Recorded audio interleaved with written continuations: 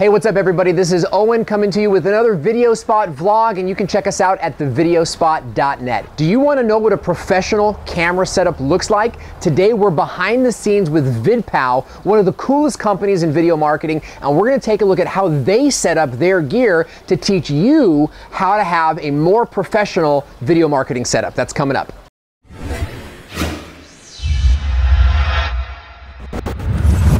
Hey everybody, welcome back. This is Owen at the Videospot vlog, and you can check us out at thevideospot.net. Today we're going to check out what a professional camera setup looks like, and the reason we're going to do that is because not everybody wants to have an iPhone camera video marketing program or, you know, a handy cam webcam video marketing program. There are some brands, some businesses out there that want to really step up their game, so I'm creating this blog for you if you want to know what kind of gear you need to have to really improve your setup.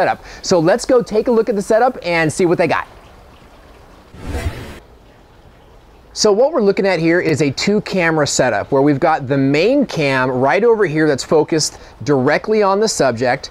And then we've got this camera here at like a 30 to 45 degree angle. And what that's going to do is provide us with some cutaway shots that help to transition in between the cuts, but also keep the viewer engaged, because a lot of studies show that if you're changing up the frame every 8 seconds or so, then you're keeping your viewers more engaged.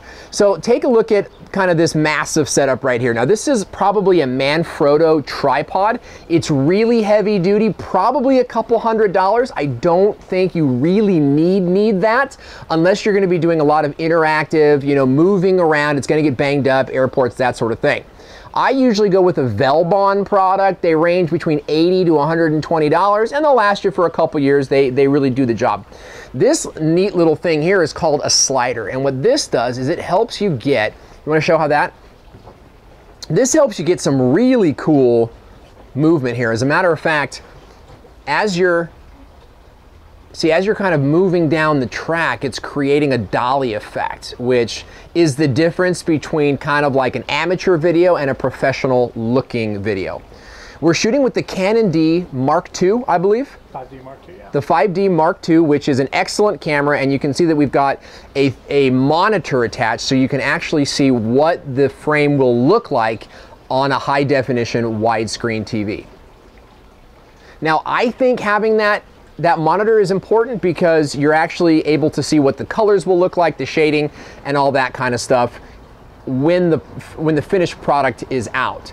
Now, let's take a look at audio gear. What we're using here is a Zoom H4N, and this is a couple $100 device, but what this does is it helps you capture professional audio. You've got some microphones up here at the top, but you've also got XLR and 3.5 millimeter inputs down here, which you can attach to your Sennheiser lavalier mic, which is a pretty high-end mic. Those are $700 lavaliers. I also use an Asden mic, which ranges for, you know, around 150 bucks on Amazon, but it's only a 3.5 millimeter, you know, input, which looks kind of like your headphone input. You get great sound, a little bit more background noise than you need. So if you've got the money to spend, the Sennheisers is, you know, it's a wise investment.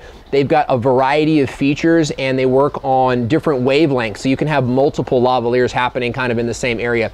You flip the cover out, there's the batteries, and then you've got kind of your menu settings, your on and off switch, and some of this stuff here. I'd recommend, you really need to go through the manual for that kind of thing because these are high-end devices. Of course, we've got our headphones here to monitor audio live. And then I've got the trusty iPad here.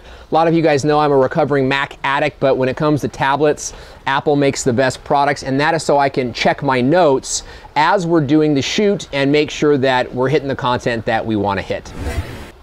So that kind of wraps up what I wanted to show you today about having a really professional 2-camera shoot. But there's a lot of debate as to whether a Canon is better or maybe a Nikon is better. See, I didn't even know the brand because I don't use them. What do you use and why do you like it? I'd really be interested in your feedback, because my training is really in media and what you should be putting on the frame and how to set up your shots. I didn't really get a lot of behind the scenes kind of camera training. So if you're a camera expert, or if you know your cameras really well, what are you using? Are you using a Canon?